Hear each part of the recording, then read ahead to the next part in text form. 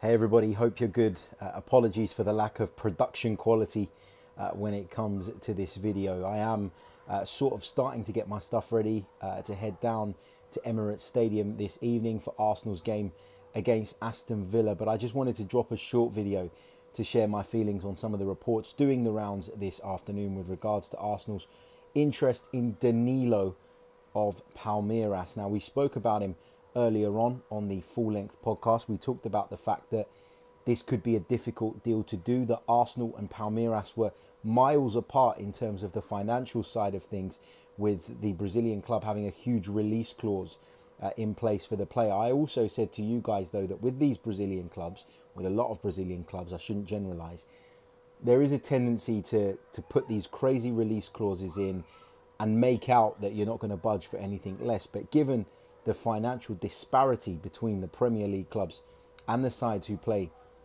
over in Brazil, you can very often tempt these guys into selling. You can very often make an offer that just comes over and is too good for them to refuse. You can very often put in a bid that makes the club nervous, that makes the club feel as though they could potentially miss a huge opportunity if they don't sanction the deal and sanction the transfer. And it looks as though Arsenal are going to try their luck and try to bring Danilo to the club between now and when the deadline passes. Now, I have to stress at this point, it still looks a very, very difficult deal to do. Goal Brazil were reporting that Arsenal had made an offer of around about £20 million. The release clause is something around 80 million. I'm not sure if it's euros or pounds. I think it was euros, the price I read, the price that was quoted in the piece that I read. Which means that whatever way you look at it, whatever the finer details are, there is a big gap between where Arsenal are at and where Palmeiras are at with regards to this player. But he is a player, Danilo, who I think fits into both our playing and recruitment structure. We've talked about the need for a midfielder. We've talked about the fact that maybe you could make a case that actually Arsenal don't desperately need one just because of a couple of injuries. We talked about Zinchenko and the fact that that doesn't appear to be too long term. We haven't heard anything to suggest Thomas Partey's injury is a long term one either. We've got Lokonga at the club. Xhaka could potentially play in that deeper role with Fabio Vieira coming into the side. Ben White's been talked about. There are options available to Mikel Arteta. And I think it's worth noting, as has been pointed out by a few people over the last few weeks, that the role of the six, if you like, at Arsenal is a bit different now to what it was maybe 12 months ago, in that they get a lot more defensive support from a much more capable centre-back pairing. You've got a centre-back pairing that have a lot of pace, that can step up the pitch, get close to them. The full-backs are doing a lot more now to tuck in field and protect them as well.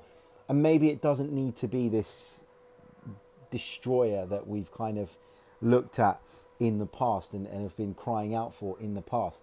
What would Danilo bring? Well, he would bring the ability to break up play. He would bring the ability to be physical. He would bring the ability to progress the ball. And he also brings a threat of his own.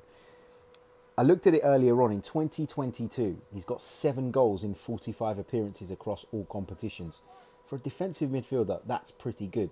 And one of the outstanding attributes that Danilo has, according to a number of articles and sort of things I've watched and read over the course of the day, is this tendency to make runs from deep and getting to goal-scoring positions, and then very often having the ability to take advantage of those opportunities and find the back of the net.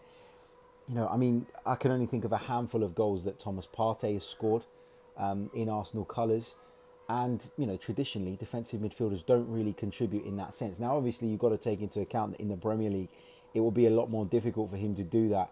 And so I wouldn't get sort of hung up on that fact. But what it does show is that he is an all-rounder.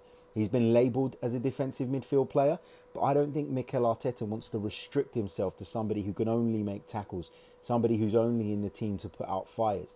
The role of that player would involve progressing the ball. The role of that player would involve being able to receive the ball under pressure, to be press resistant.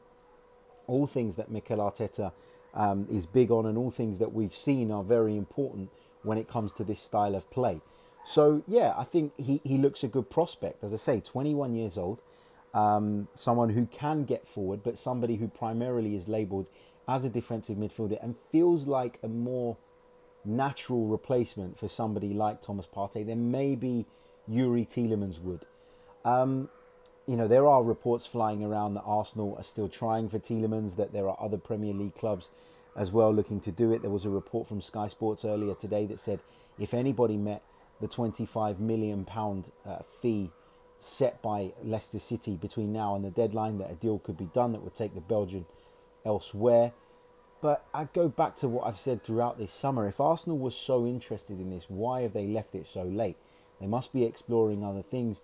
They must think that there are better options out there. And Danilo feels like a good option. But again, given what I've said, given how far I think the two clubs are in terms of their valuation for the player, is there enough time to get this done?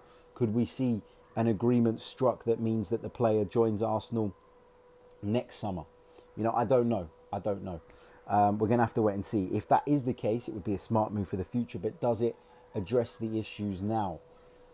Arsenal are not going to panic buy. I've said this over and over again over the past week. And, you know, a lot of people disagree. A lot of people think that they need to buy, that they desperately need to buy, and that failure to do so could be labelled as negligence. I don't really see it as that black and white. I don't really see it as that sort of, you know, it's not one way or the other for me. You know, I think that, yes, I would prefer us to go out and bring in a DM, somebody who I could look at and go, well, if Thomas Partey is unavailable, I beg your pardon, I know you can come in and I know you can do a good job. I think we've got some players like that in and around the squad, but would we get that out of them over a consistent period of time if Thomas Partey, for example, was missing for any lengthy period of time, which we know is possible with Thomas Partey, right? That's the bit that frustrates me, is that we know that Thomas Partey is susceptible to injuries, and to kind of rely on the likes of Mohamed El-Neni, who's picked up an injury now, that's obviously really unlucky.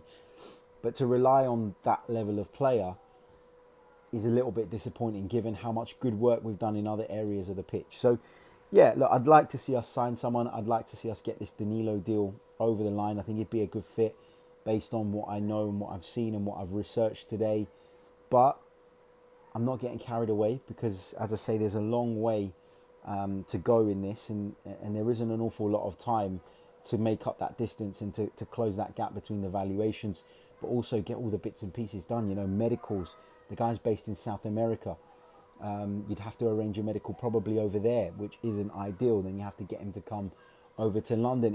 It's quite a difficult deal to do in a really short space of time. So, as I say, not getting carried away, but just interesting to see that those reports have really picked up pace this afternoon, with the kind of common consensus being now that Arsenal are working to try and sign Danilo before the window closes. But there is an acceptance that this could be too difficult to do in the allotted time frame, but we'll see.